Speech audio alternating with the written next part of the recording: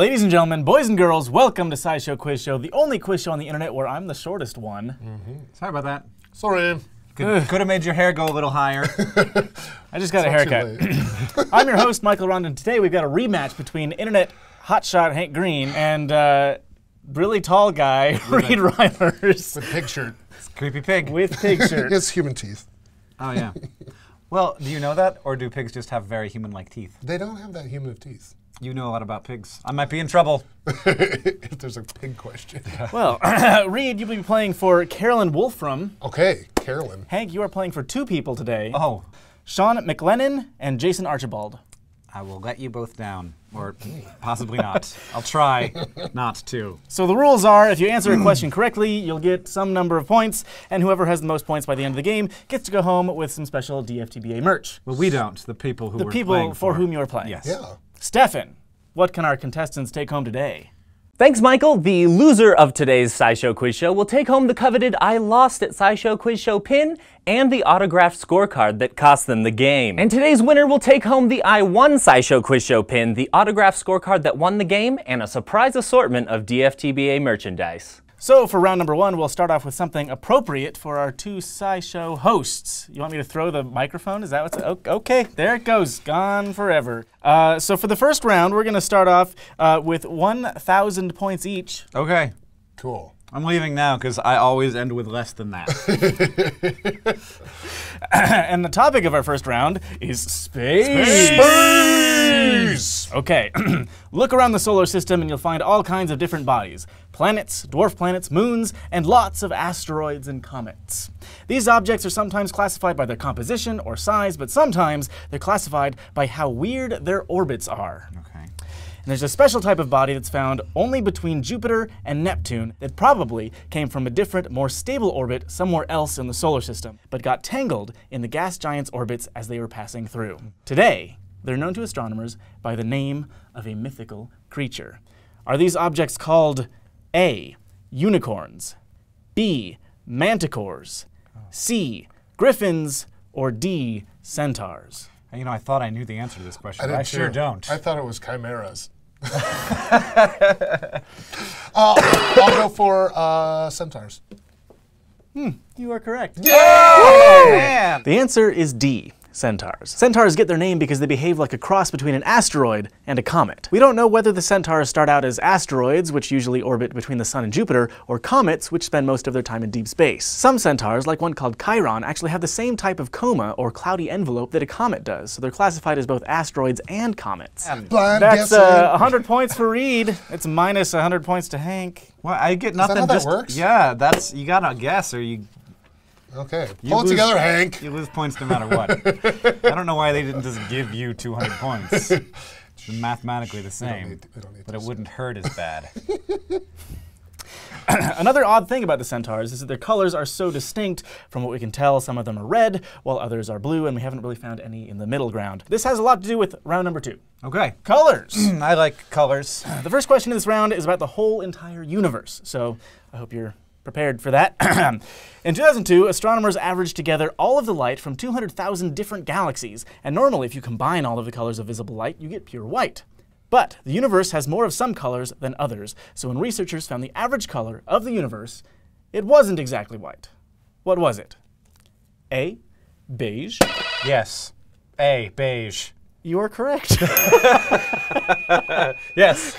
A, beige. The other Negative 100. Yeah, but now we're just back to where we started. big- Okay, yes, I let's just make this okay. The answer is A, beige. If I had asked you this question a few billion years ago, the answer would actually be some shade of blue because younger stars tend to be bluer. But as the universe has aged, more of its stars are yellow, so the average color of all of the stars is more of a lightish brown. Eventually, the color will shift to red, the color of the oldest, longest-lasting stars.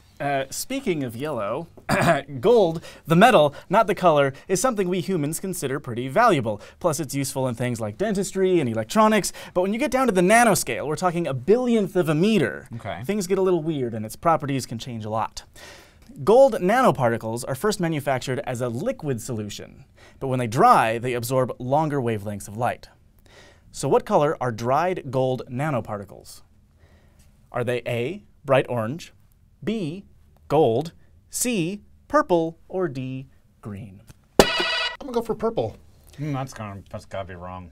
You're correct. Man, you are so good at this. The answer is C, purple. Normally, gold is, well, gold-colored because the metal reflects nearly all visible light, though it does absorb a little bit of blue and red, which is why it looks yellow. But when tiny particles of gold are dispersed in a solution, they reflect the red part of the spectrum. And when they dry, they clump together and the wavelengths of light they absorb shift. The clumps absorb the longer, redder wavelengths of light and reflect the shorter blue ones, so they look purplish. You get 100 points. Congratulations. Thanks.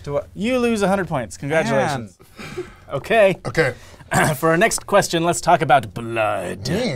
Blood does lots of things, but its main purpose in the animal kingdom usually involves transporting oxygen. Since different chemicals can connect with oxygen and carry it around, blood can be all kinds of different colors. With that in mind, which of these is not a color of blood found in the animal kingdom? Ooh. Is it A, black, B, blue, C, green, or D, colorless? I'm gonna go for green. You're wrong. Do I have to answer in order to not lose points? Is how this works. Yeah, probably. I'm gonna go with black. You are correct. Hey! The answer is A, black. Lots of different animals, from octopuses to certain spiders, have blue blood. That's because where our blood uses iron-based hemoglobin to bind to and transport oxygen, blue blood contains copper-based hemocyanin instead, and hemocyanin is blue. But blood comes in green too. One genus of skinks has green blood, and green bones. Found in Papua New Guinea, they're commonly called green-blooded skinks for a reason. They aren't secretly Vulcan. Their blood just contains a lot of biliverdin, the compound that's responsible for the green color of human bruises. It's also in their bones and muscles. And it turns out that some animals don't need any of these colorful compounds to transport oxygen, like the Antarctic ice fish. In 1928, a zoologist found a very odd-looking fish off the coast of Antarctica, and when he cut it open, he found that its blood was transparent. Researchers eventually learned that this ice fish's blood doesn't contain any hemoglobin, hemocyanin, or even red blood cells. It just transports oxygen dissolved in its blood plasma. But so far, we haven't discovered any species with truly black blood. Okay, we're moving on to our final round, which is that one time when you guys Get to bid you and- bet some points and Yeah. stuff. The topic of this round is animal defense mechanisms. Hank has 1,000 points, Reid has 1,000 points. It is neck and neck. You guys can bet anywhere between 0 and 1,000 on your answer to this next question.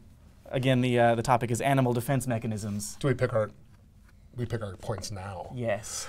While you do that, we're gonna go to commercial break. Welcome back.